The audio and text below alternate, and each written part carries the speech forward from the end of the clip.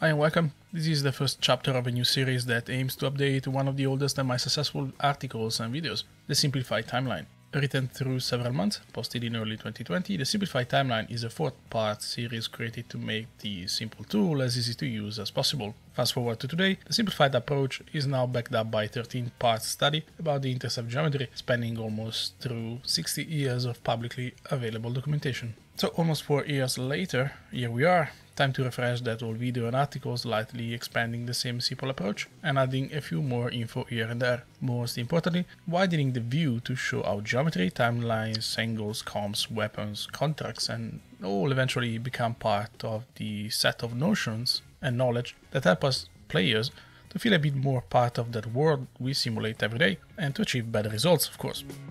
The effort in Rio is not the only point of view used in this series, as mentioned. The approach is wider.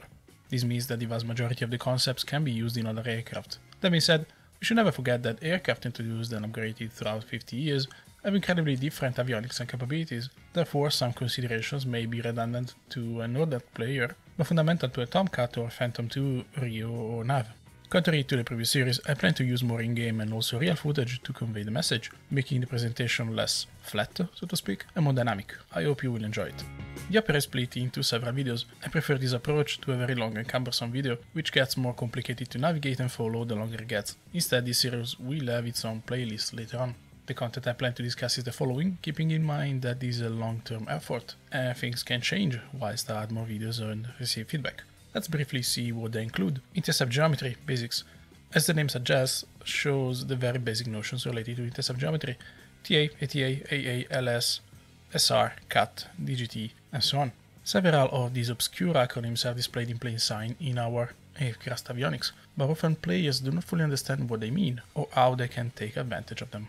Comms, pictures, and brevities introduces a fundamental aspect of any mission, the controller. Whether it is an air or ground-based controller, having a capable human controller is a must for any mission.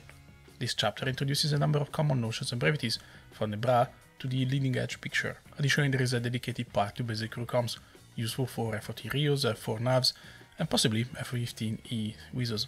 Real footage will be reviewed as well. Okay, centering up the T.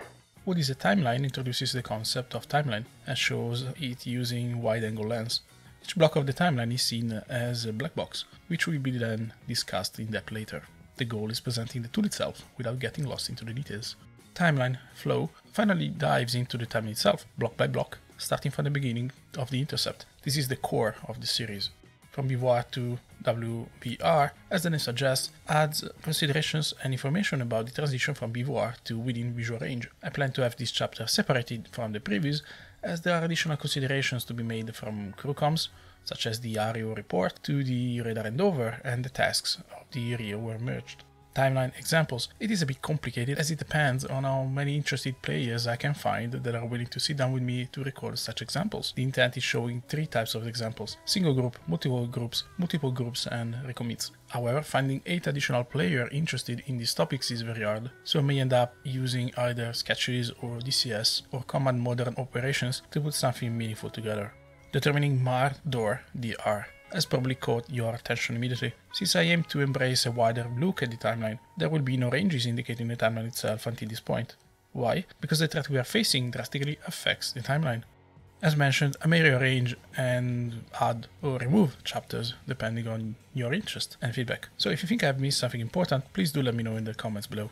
Finally, we get to the disclaimer. So in premise, this is a video game. It goes without saying, but I will say it anyway, that these videos are aimed at video games. BMS and DCS allow us to mimic what real crews do and have a lot of fun without years of study, effort, and tough selection. What we do may even overlap to the real thing, but this is not the rule. Perhaps some content creators like to blend the lines between real military aviation and gaming, but I am on the opposite side. Doing otherwise would feel to me like a lack of respect towards men and women from any nation that do an enviable but tough job.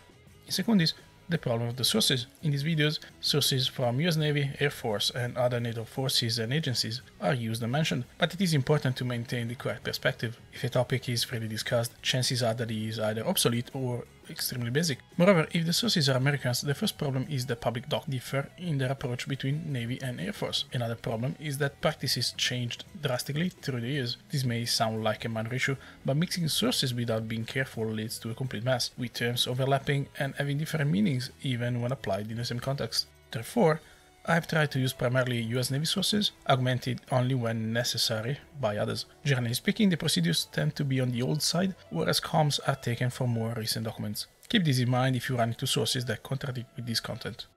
And that's it for this first introductory and probably boring chapter. Thanks for watching and take care.